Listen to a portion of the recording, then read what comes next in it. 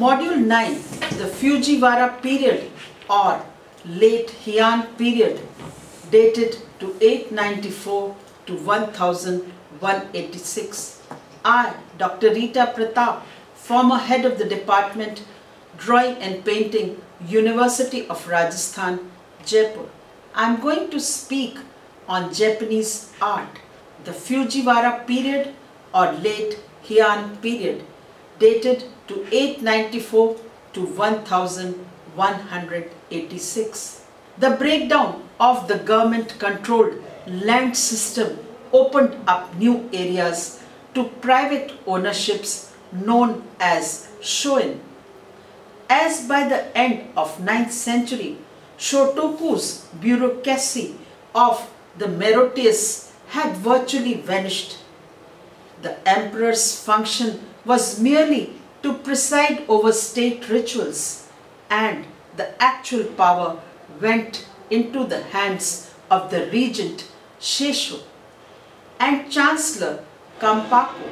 From the mid-9th century onwards, Japan was ruled by powerful Fujiwara clan, who strengthened their position by regularly marrying their daughters into the imperial family. Late Heian culture was center of the capital and dominated by Fujiwara family. The Phoenix Hall. The regent Fujiwara Yorimichi, 994 to 1074, demonstrated his power and influence by converting his residence into a copy of Pure Land Paradise itself, as represented in the Taima Mandala, imported from China in the late 9th century. Outside Kyoto, the exquisite park in Yuji is a perfect setting for the Byoden, his private chapel completed in 1053. This had a harmonious fusion of religion, fervor, and aristocratic splendor of the age. Fujiwara Yorimichi's master sculptor was Josho, whose father Kosho had worked for Yorimichi's father Fujiwara no Mishinaga, who was from 966 to 1027. Yorimichi employed Josho to make Buddha.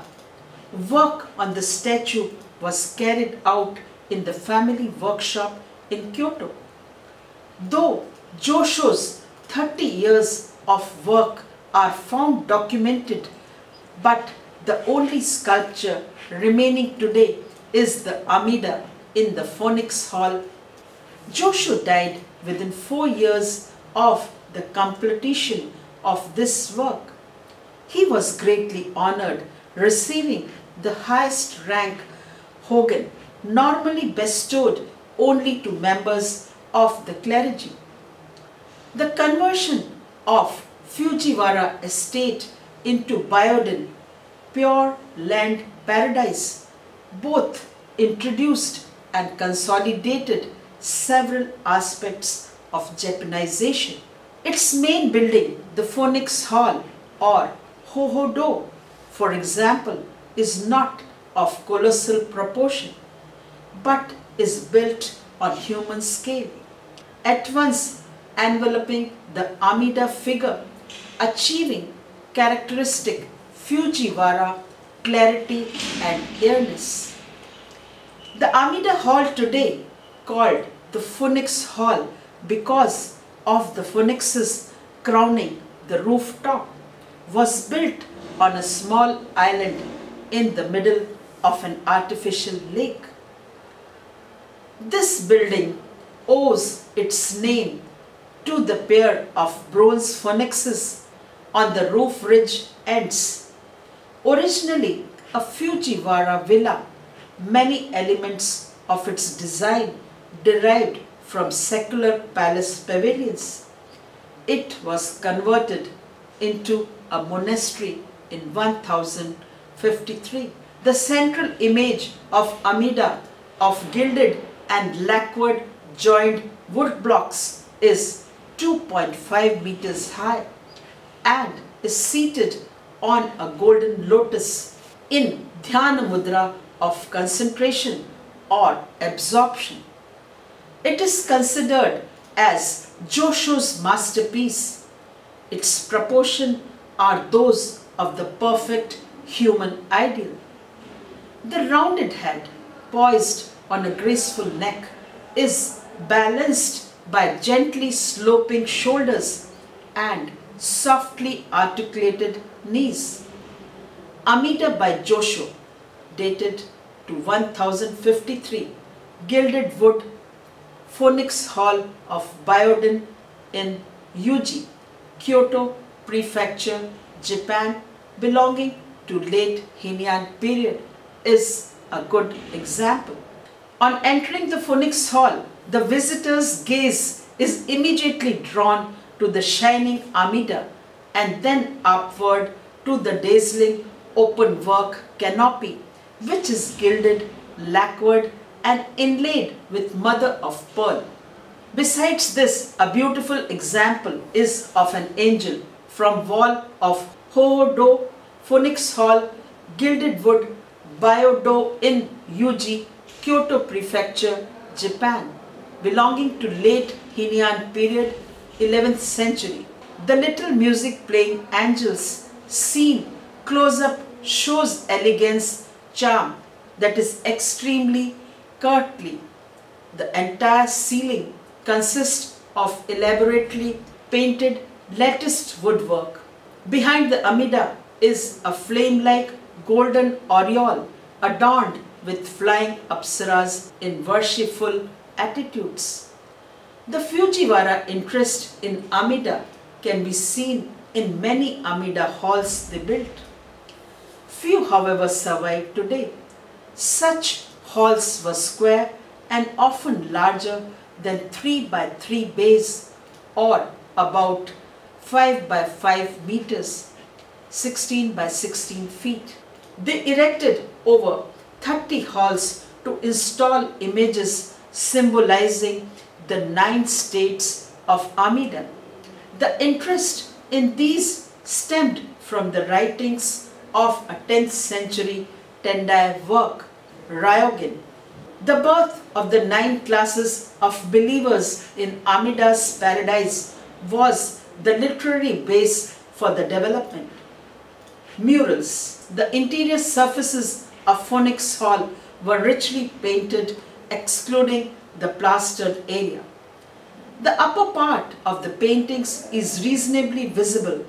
5 large wooden doors and the 4 walls display splendors of the Buddha's events.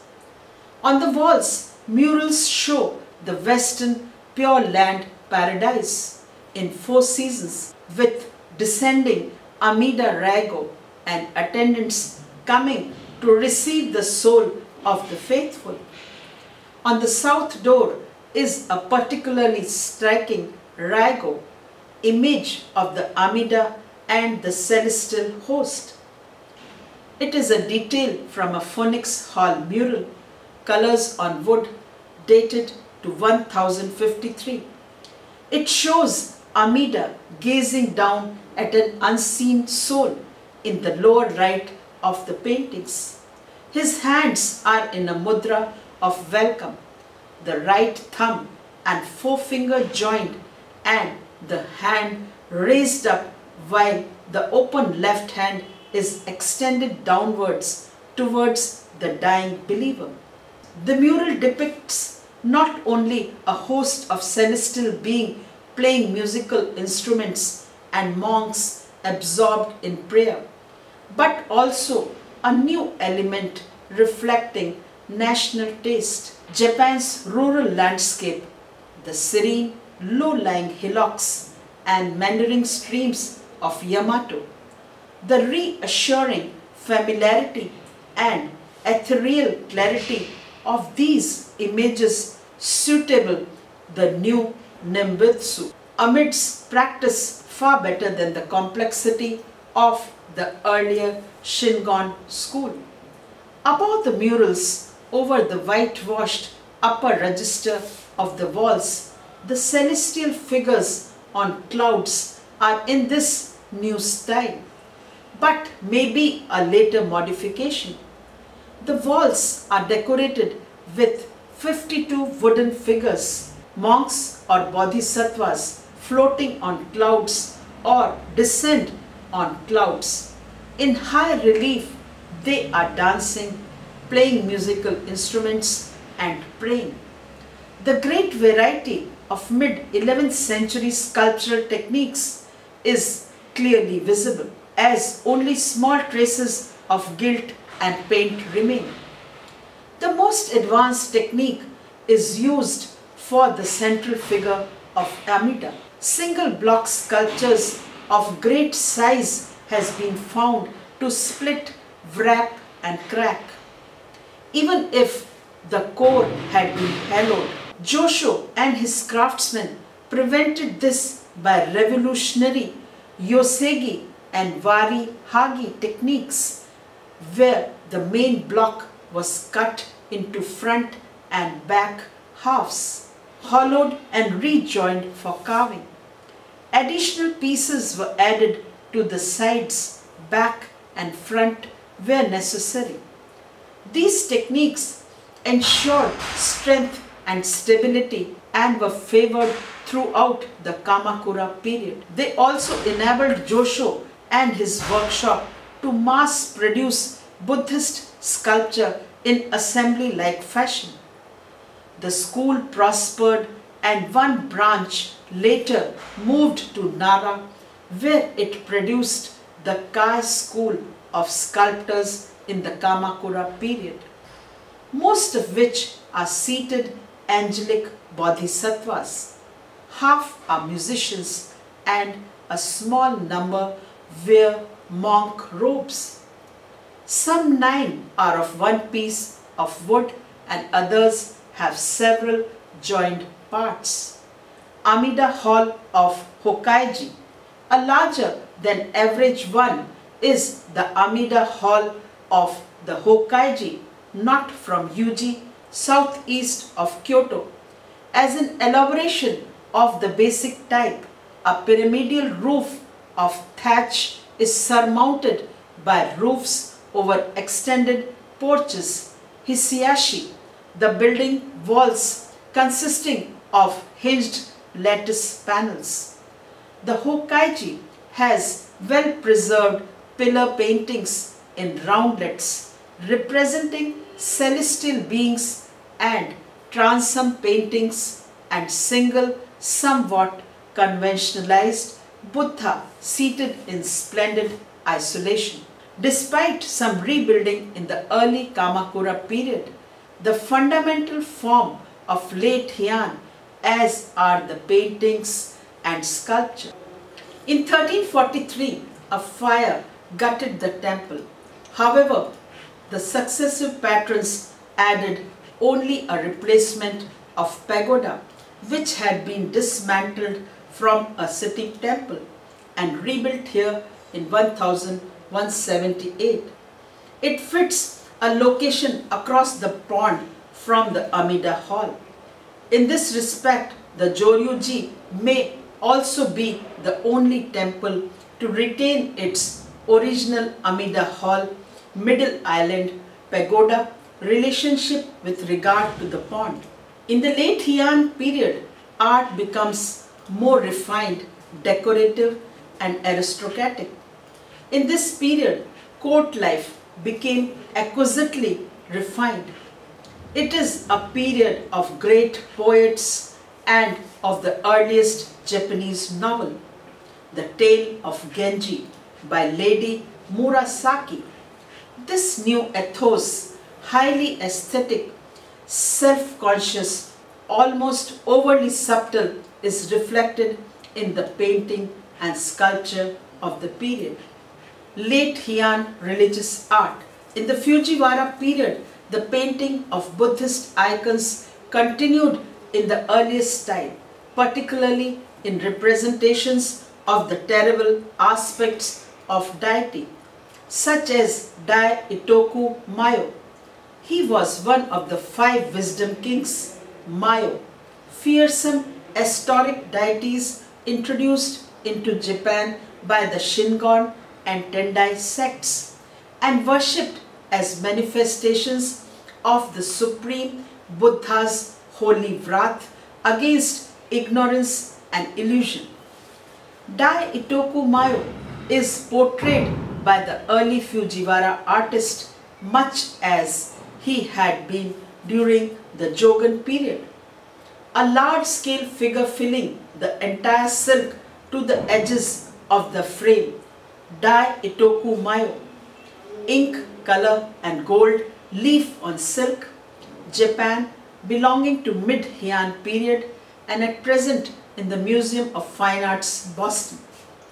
Iconic art is traditionally conservative because the magic that in the minds of most believers resides in the image may not work if the image is not accurate, that is, like earlier proven images.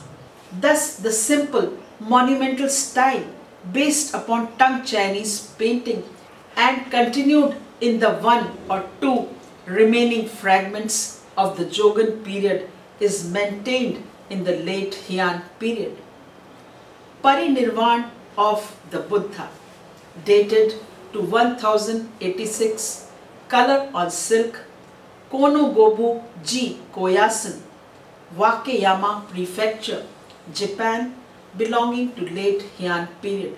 A very large hanging scroll at Koyasan, the painting is beautifully preserved and presents a veritable kaleidoscope of soft greenish, yellow, pale oranges, greens, blue, mild reds and numerous touches of gold.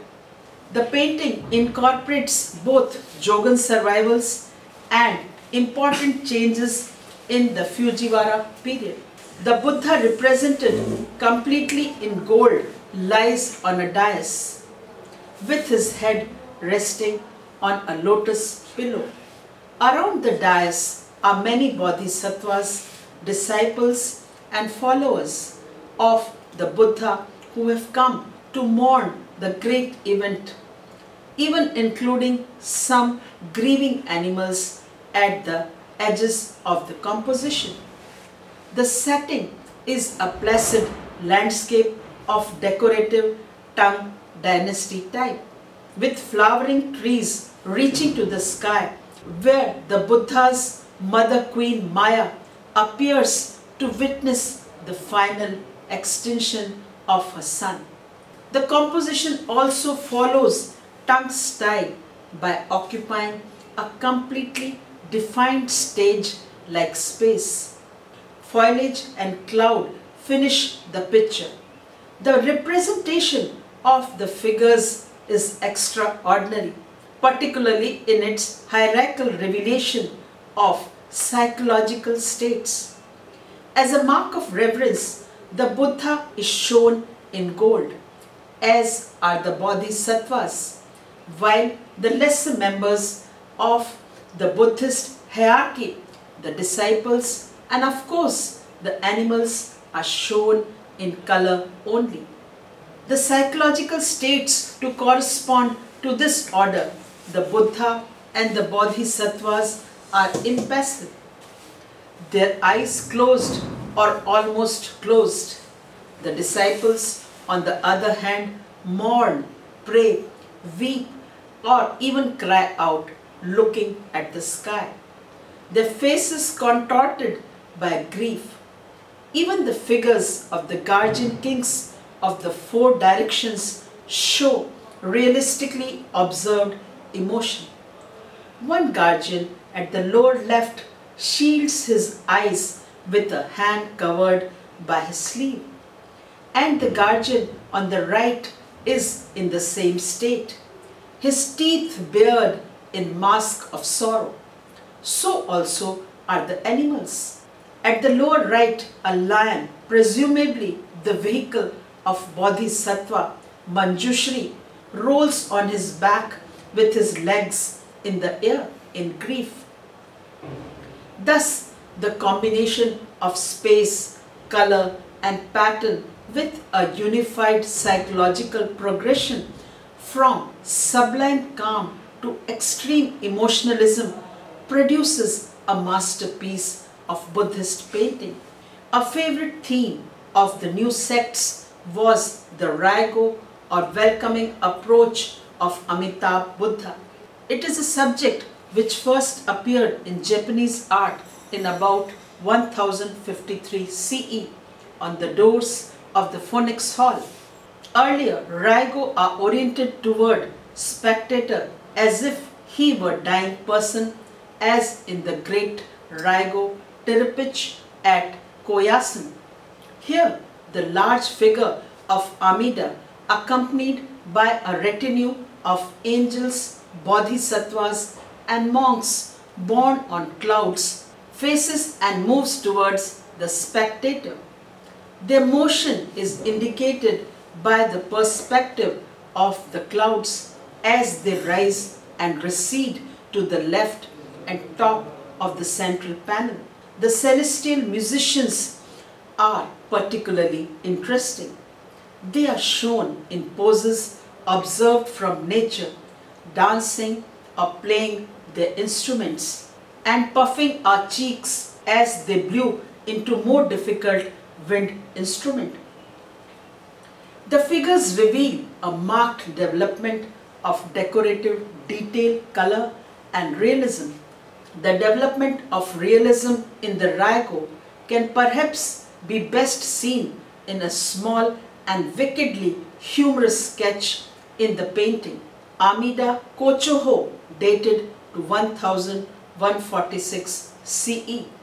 It is a drawing, ink on paper, and belonging to late Heian period and at present in the Ishikawa Prefecture Art Museum, Kyushu. It is a monochrome satirical representation of Amida Kochoho, Amida who summons to a higher plane, pulling an unwilling soul toward him by a string around the neck. Though stretched close to the end of the Fujiwara period, but it is executed in conservative style using thin wire-like line.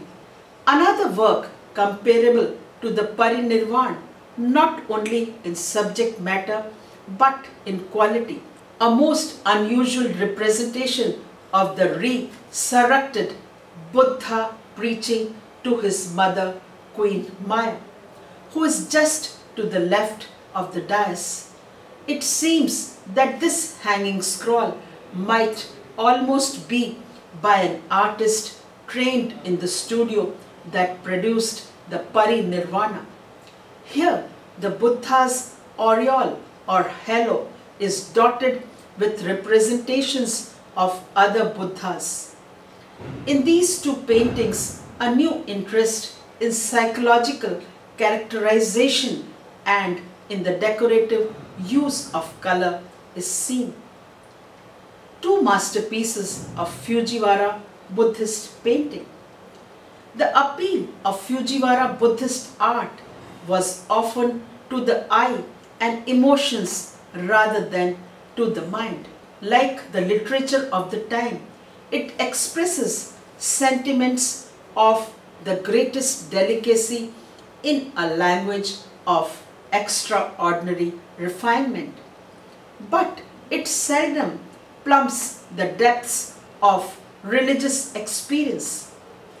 The supreme example of this emotional aestheticism is in the large Sikh panel of the Nirvana of Buddha, dated 1086 and preserved on Mount Koya, a composition too rich, detailed to reproduce satisfactorily in color. The Shaka Nayo Rai from the Jingoji, Kyoto, painted by an anonymous painter. It is a banner detail belonging to 12th century, colors on silk, and at present in Kyoto, Japan, Jingoji. It has been chosen as equally typical of the period. Shakyamuni is here represented preaching from a high throne, clad in richly colored robes made the more splendid by the use of kirekane, a web of cut gold leaf over the ground color. The drawing is delicate, modeling be suggested by barely perceptible shading. Even the band of light radiating from Shakyamuni's halo is set with flowers in gold, a typical Fujiwara extravagance. The total effect of this gorgeous banner is rather of some glittering jewel than of a religious icon. Religious portraits. In ancient Japan, portrait painting in Western sense was unknown. Such portraits as had been imported from China, as for example the famous set of 5 banners of Patriarch of the Shingon sect by the Tang artist Li Chen, were more than mere likeness of individuals. They were attempts to express the spiritual power of great religious leaders deep in meditation or engaged in lively theological dispute. The influence of these Chinese models can be seen in the vivid portraits by the Japanese artist of Kobo Deshi's teacher, the priest Genzo, who died in 827. Painted by anonymous painter, portrait of the Shingon Patriarch Genzo. It is a hanging scroll dated to 11th century, ink and colors on silk, and at present in the Wakayama Mount Koya Fumon Inn collection. Although this picture is an 11th century copy, it reproduces the style of the 9th century original quite faithfully. In portraits of later Fujiwara period, this intensity of feeling was replaced by the same combination of decorative splendor and spiritual emptiness that marked the Shaka Nyorai. An example is of a Shaka Nyorai by anonymous painter. It is a banner detail belonging to 12th century, color on silk, and at present in Kyoto, Japan, Jingoji. The red-lobed Shaka Nyorai Shakyamuni of the Jingoji, Kyoto, is prized for the beauty of its colors, above all for the peculiar brightness of the red robe. Seated on a richly decorated 7-story pedestal, the Buddha makes the gesture of the preacher. The golden glow of his 2 ink aureoles is patterned with flower designs. In a more schematic form executed in kirikane, flower designs sparkle on his robe. The bright yellow body shows no traces of modeling. The flat flesh tints, which convey no sense of actual life, are harmoniously played off against the delicate colors of the costume and the pedestal. The effect they produce is that of an almost purely abstract beauty. Another monumental work also of the 11th century is the portrait of Jion Dashi, Kui Chi. It is a hanging scroll, colors on silk, dated to 11th century, in the collection of Yakushiji Nara. He was a Chinese monk, highly venerated in the Tang Shung period as the founder of the Hoso sect in Japan. From the 10th century on, homage was paid to his memory each year in a ceremony held in the great temples of the sect at Nara. The portrait, whose composition is based on a Chinese original, well conveys the spiritual vigor of the great monk, whose attitude suggests that he is engaged in some theological discussion. The sumptuous patriarchal costume, the handling of the body with its pink modeling, the beautifully decorated inkstone beside him, all these are a detailed characteristics of the Tang tradition. At the same time, the harmonious, light-toned colors reflect the Japanese taste of the 11th century. More appealing and warm feeling for nature pervading Japanese Buddhist painting is apparent in the series of panels of 11th century works are the pictures of 16 Rakan, 16 disciples of Buddha, Buddhist saint, from Raigoji at Shiga, now in National Museum, Tokyo. At the Buddha's request, the 16 Rakan consented to remain in the world in order to protect and uphold the Buddhist law. An example is of a Nagasena, one of the 16 disciples of Buddha, Juro Kurakan, painting belonging to 11th century, hanging scroll, painting on silk from the Raigoji, Shiga, and at present in the National Museum, Tokyo. Nagasena, who symbolizes mercy, lived in the mountains in the company of birds and animals. In this charming picture of him, he is seated amidst flowering trees. He is shown feeding a stag from his arm's bow. The composition, though no doubt of Chinese origin, is already very much in the Japanese manner. Whereas Chinese painting figure of the disciple often assumes strange shapes, here it is entirely natural and mild-mannered. Much more hieratic is a figure of another Rakan, in Sanskrit Arhat, Nakula,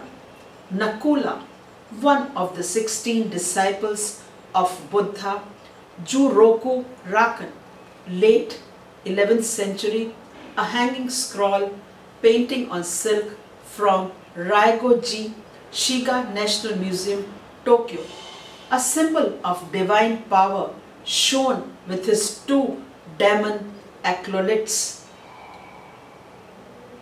Bamboo and tree in bloom, however, add an appealing note of intimacy to the picture. Judging both by the style of the painting and the writing in the cartridges, this series of work can plausibly assigned to late 11th century. Here, the faces of the disciples are treated in a naturalistic manner, reminiscent of the portraits of the period.